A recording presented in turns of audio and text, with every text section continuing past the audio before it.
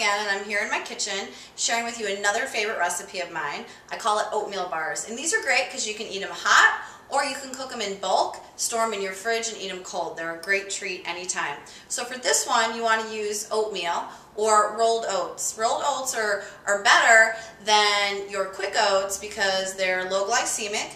They digest slower, which means you're satiated longer. So if you have a choice, you want to stick with the rolled oats or the old-fashioned oats. So what you want to do, you want to make sure you have a mixing bowl. And I put about 3 cups of rolled oats into the bowl, and then I do about a dozen eggs. Again, if you're a bigger guy, you might want to have maybe more oatmeal and more eggs, but a dozen eggs.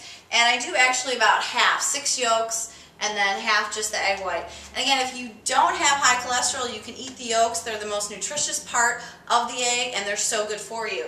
So again, a dozen eggs, and then with this one, you can pick any fruit that you want. I love blueberries. They're a great antioxidant, great fruit. So I put in actually this whole thing in there. And then also, you want a little more flavor, I add some walnuts as well, about 3/4 of a cup walnuts. And then I mix everything together.